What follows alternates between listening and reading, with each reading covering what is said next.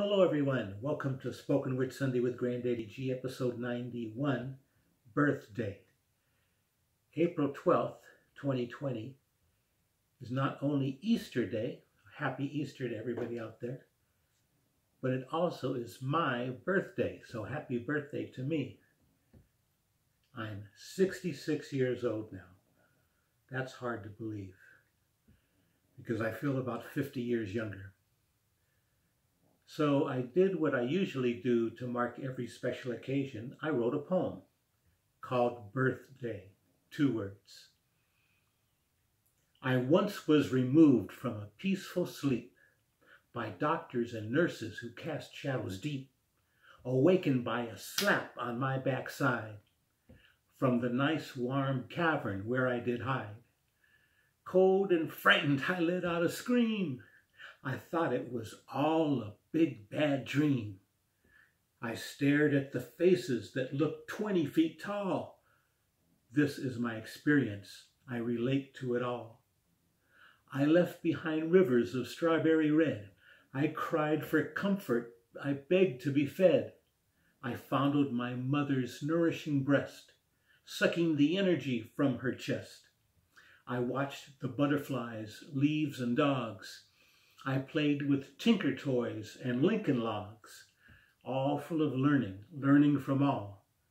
This is my experience. I relate to it all. I captured the enemy hiding in the brush. I sang my song out loudly, only to hear hush. I ran until I couldn't run anymore. I'm still running now. I know not what for. Blue was the sky, bright was the dawn, green was the grass that grew on the lawn. Through a child's eyes appeared what I saw. This is my experience. I relate to it all. I found friendship with other young braves who also wondered what sleeps inside caves.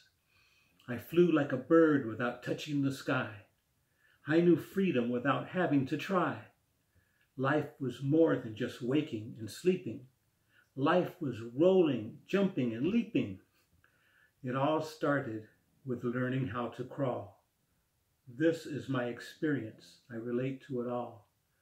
I entered a school which halted my mind from asking the purpose of what I did find. My freedom was lost to a teacher's stick. Facts and figures clogged my mind thick. Unable to learn what I felt I would need, lost and alone I would fall down and bleed, feeling like myself was against their mighty law. This is my experience. I relate to it all. I struggled to achieve the first place in line. The stars in my collar were the brightest to shine. I was forced to compete with those who would not wait. I tried to catch up, but was always too late. I lived and thought for only myself. In my mind, there was no one else. I was careful not to slip, dared not to fall. This is my experience. I relate to it all. I dreamt many dreams with many rainbows and hues, of apricot oranges and sky-colored blues. I felt descent towards society's way. Only inside myself would I pray. Demonstrations, rallies, and picket signs, these were all part of my view of the times. My talent sparkled like a tin-foil ball. This is my experience. I relate to it all. Politics and social problems I would fight, thinking that only my way could be right, standing apart from all the rest, feeling my ideas would always be best. Growing in only one direction, seeing only my own reflection, ready at all times to answer the call. This is my experience. I relate to it all. I learned early on to use a pencil or pen.